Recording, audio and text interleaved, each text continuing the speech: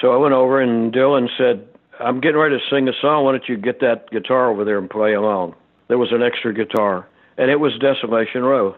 Wait, how did he tell you the chords? Yeah, he just played it once. He played a bit of it, and the doggone thing was 11 minutes long. Yeah, that's right. And it was just him and me and a bass player. The bass player had another session to go to, so we had time to do one take, listen to it back, and do one more take. Session's over. Bass player leaves. What was going through your mind when you were recording that? What would Grady Martin do?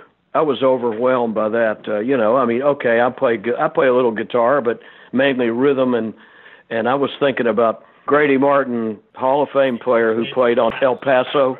Boy, this would be right up his alley, So in my mind, I was really struggling, because I was kind of overmatched, I thought. But anyway, little time passed by. Johnson calls me and said, Dylan's coming to Nashville.